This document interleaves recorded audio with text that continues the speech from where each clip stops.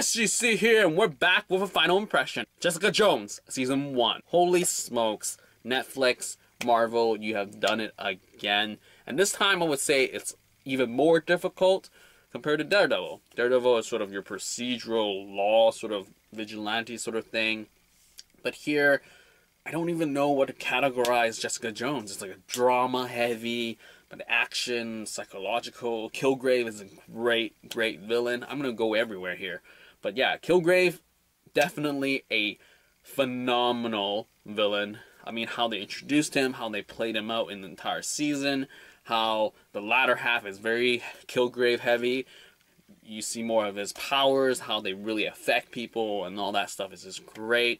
The introduction to Luke Cage, he's there and then not there sort of thing, but he has a presence, so it's going to be great to see how Luke Cage, the series, pans out in terms of what they're going to talk about.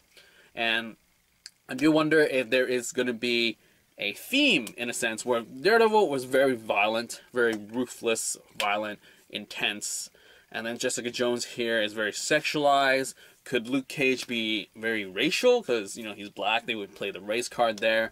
And Iron Fist, religion, because, you know, the martial arts, that sort of thing. It's going to be interesting for sure. So anyway, Jessica Jones, she was amazing.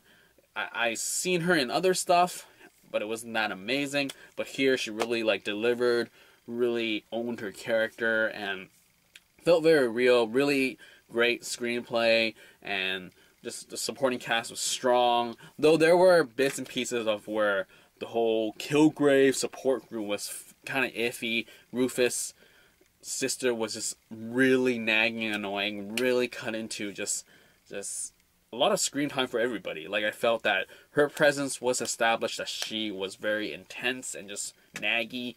And then I felt near episode 9 or 8 where she and the drug addict guy, they had this really intense moment, and it was like, whoa, don't need that.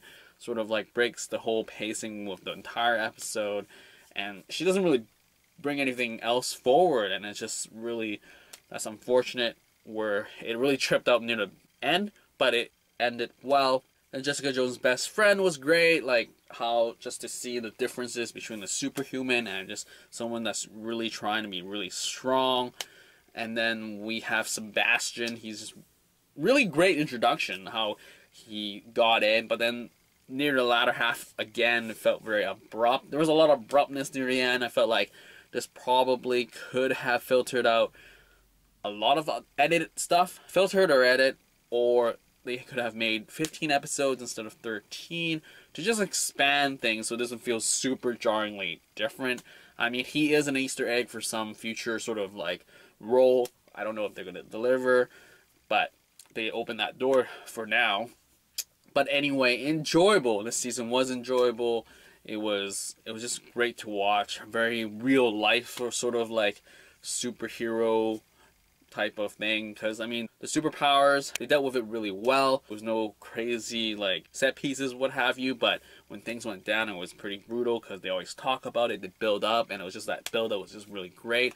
So overall, I really enjoyed Jessica Jones. I enjoyed it more than Daredevil, I would say, in a sense where it didn't feel procedural. It felt more like authentic. It felt authentic that these things could have happened. Like, you know, scrap out the Kilgrave and all that. That's what a PI would do.